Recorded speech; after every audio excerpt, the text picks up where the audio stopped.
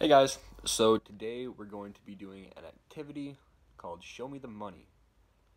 And the main topics of this is decimals as base 10 fractions, comparing and ordering, and then place value concepts like tenths, hundredths, and thousandths. So before we get started here, I'm going to ask you guys a key question. And I want you to think about it throughout the activity we're doing, okay? So, how does our money help us understand decimals?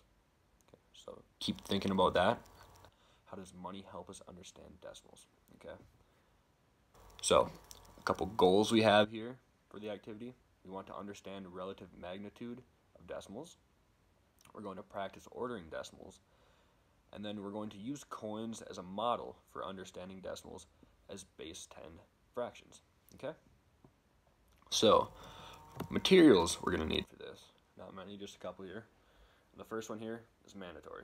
You can have like a string, or I'm using a cord right here.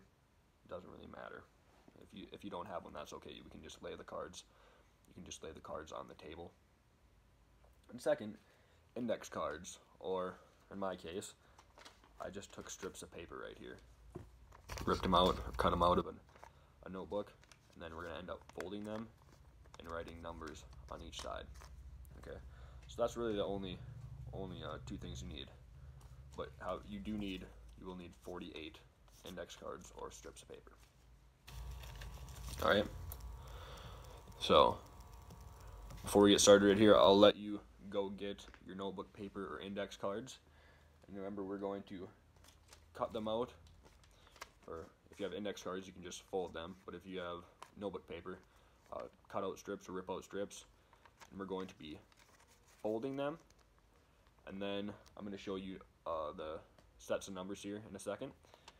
And we're going to put the numbers on the front and back. Okay? One number per piece of paper.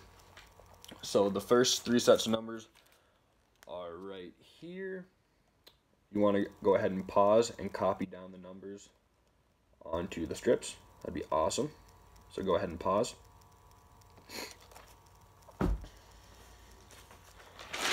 And then here are the second set of numbers. And you can go ahead and pause me again and get these numbers copied down.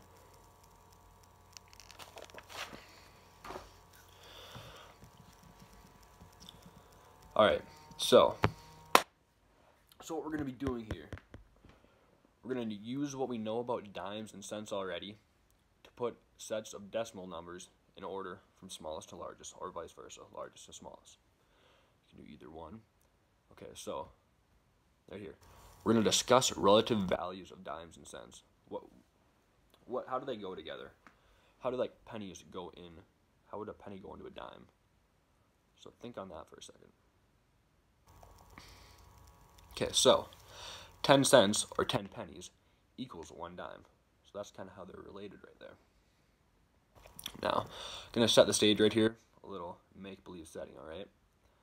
So, in the country of no sensibility, moneymakers produce only folding money equivalent to dimes and cents in our world. They are eager to make a point in their accounting system, so they record the value of their money like this.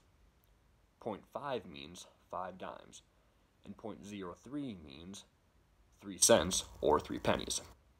Any combination of numbers after the point corresponds to our dimes and pennies.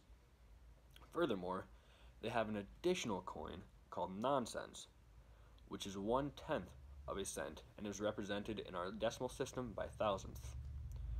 Thus, in the land of no sensibility, 0.325 would mean 3 dimes, 2 cents, and 5 nonsense.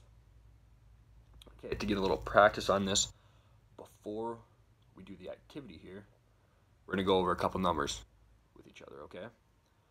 So, the first number we're going to be going over here is 0.03. In the story I just described above,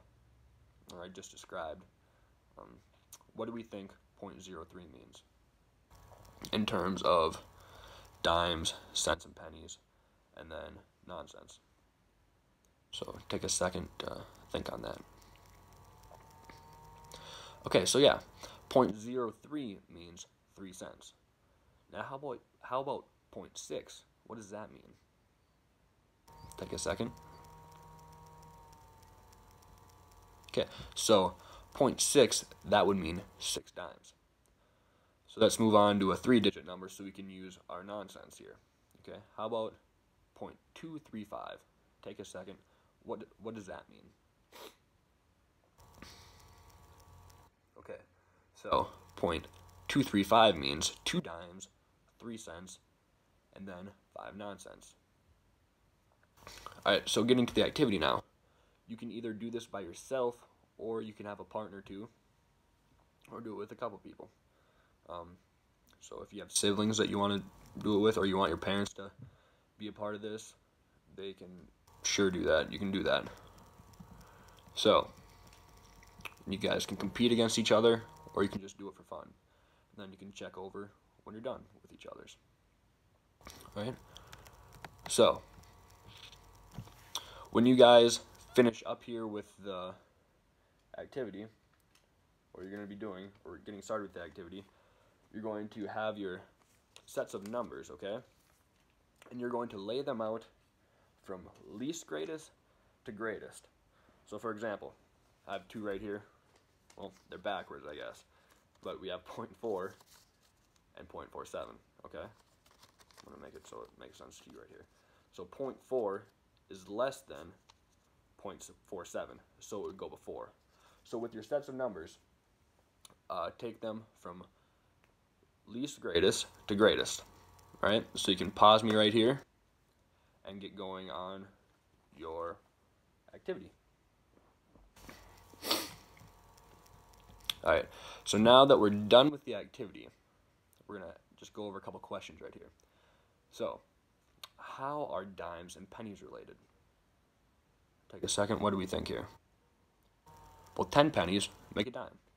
So that's how those are related. And then, how about nonsense? How are they related to pennies? I'll give you a hint. It's similar to the dimes and pennies being related. Okay? So, 10 nonsense make a cent or a penny. And then how about how are dimes, cents, and nonsense related to a dollar? Take a second here. Alright, well dimes are 1/10 of a dollar. Cents or pennies are 1/100th of a dollar. And then the nonsense are 1/1000th of a dollar. Alright. So, going back, now we should be able to understand the magnitude of decimals a little better than we did before because of practicing and ordering the decimals. And then we should have a little bit more knowledge on how money helps us understand decimals with our big question. All right, well, thank you guys for listening. I hope you guys enjoyed the activity.